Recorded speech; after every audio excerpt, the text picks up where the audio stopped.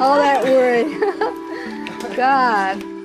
For Mary O'Donnell, reconstructing Giganotosaurus was the culmination of a life's dream. It's terrific.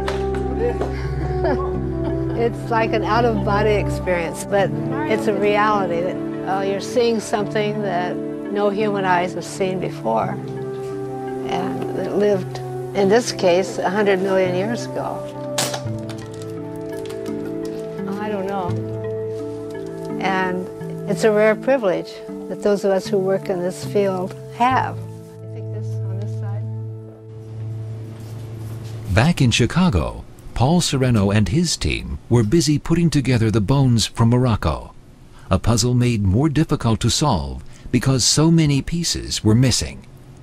Through patience, the graduate students and myself over a couple of months, slowly, like a porcelain plate dropping on the floor, we put that porcelain plate back together, and that was the whole midsection of the skull. Oh, this is really fantastic.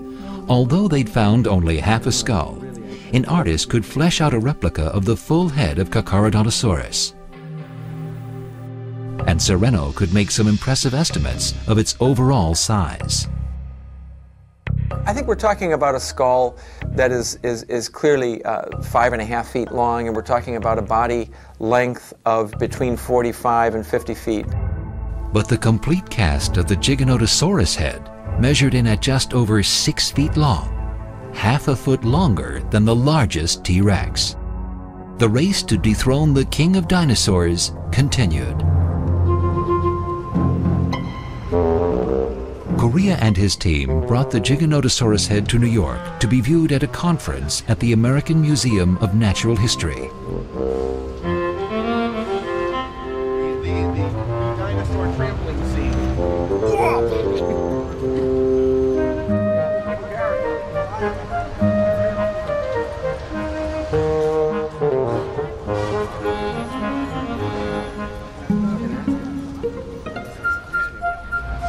Even New Yorkers who thought they'd seen everything were surprised at the sight.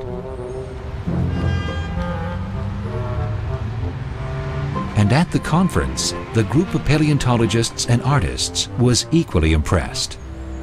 Wow, marvelous. Blood and guts, the whole business. I'm amazed. It's absolutely monstrous. Big teeth. And we find teeth in Utah that size, but not a complete skull. Well, I've always liked big meat eaters. I grew up in this museum in New York. I grew up with this T-Rex in New York, the first T-Rex ever mounted. I'm very fond of it. I just looked at the skull for the first time, and I'm overwhelmed to see it in person. It's one of the most amazing skulls I've seen. I saw the T-Rex skull, which I grew up with looking at T-Rexes, but to see this creature, which is much bigger, it's astonishing. The kid in me really is interested in which one's the biggest. And I think we all want to know what was the biggest meat eater among the dinosaurs. The challenge had been made. Giganotosaurus and Carcharodontosaurus. Two ferocious giant meat eaters, both large, perhaps larger than T-Rex. But could either one of the new monsters truly lay claim to T-Rex's title as king of the meat-eating dinosaurs? And which one would it be?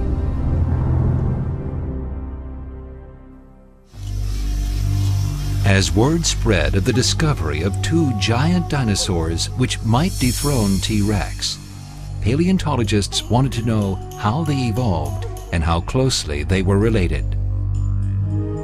Both Carcharodontosaurus and Giganotosaurus walked the Earth about 100 million years ago.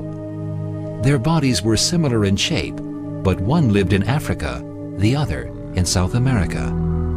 How did two such similar animals evolve so far apart? 145 million years ago, when the landmass was one supercontinent, the largest predator was a 30 to 40 foot long meat eater called Allosaurus. If you want to catch an Allosaurus today, the place to go is central Utah.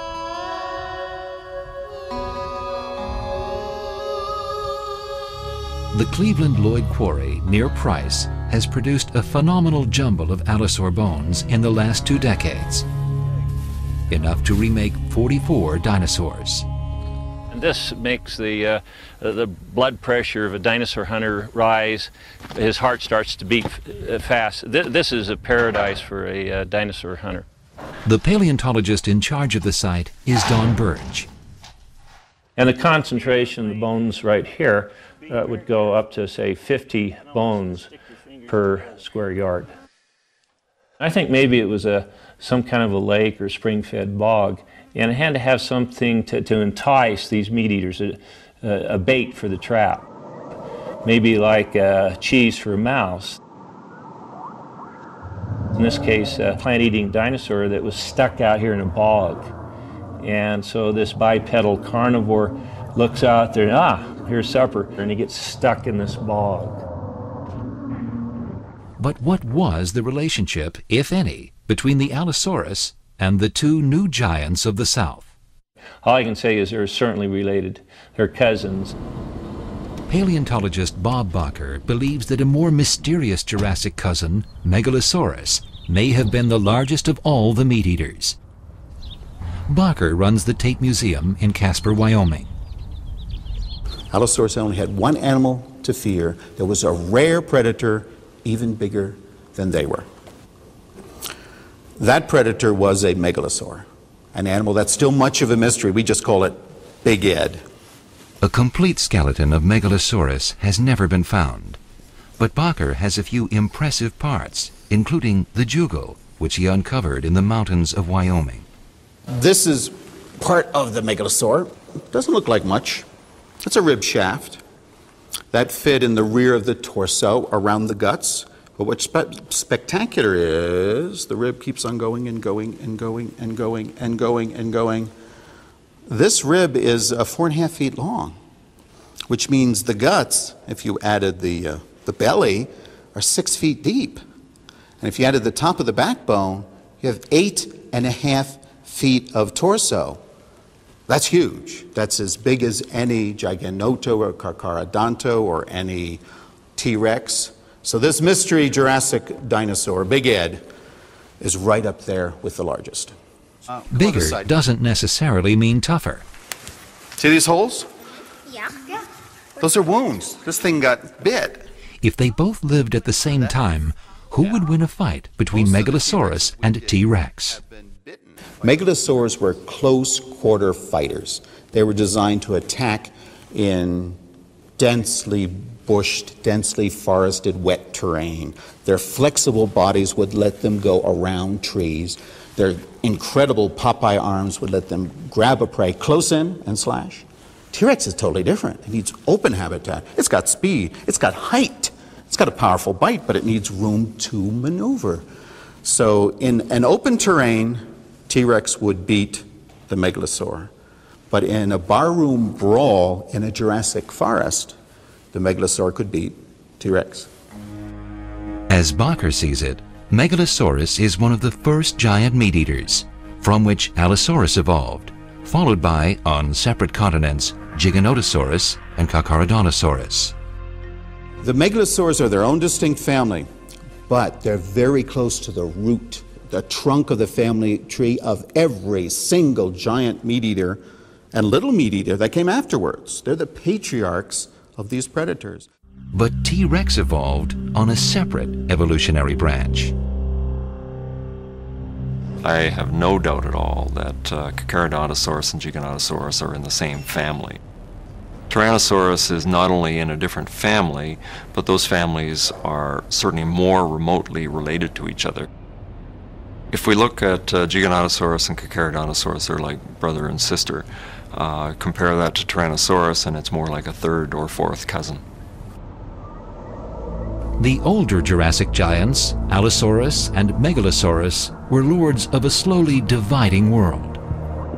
Dinosaur evolution comes in 2 acts. The first act, all the world was one stage. If you were a giant meat-eater, a Jurassic meat-eater, a megalosaur, an allosaur, you could walk and spread your genes from one continent to another. Every place had the same fauna. By the middle of the next dinosaur period, the Cretaceous, the Earth was taking on a more modern shape, splitting into two continents, North and South. The continents are pulling apart. You can no longer walk easily from Wyoming to South America or Europe to Africa. And that's where Giganotosaurus and Carcharodontosaurus come in. They are Gondwana. They're southern continent specialists.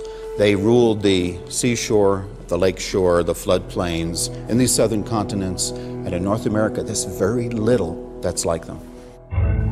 But Giganotosaurus and Carcharodontosaurus were very similar animals, stocky, narrow-jawed, and sharp-toothed. Too similar for either to have evolved in isolation.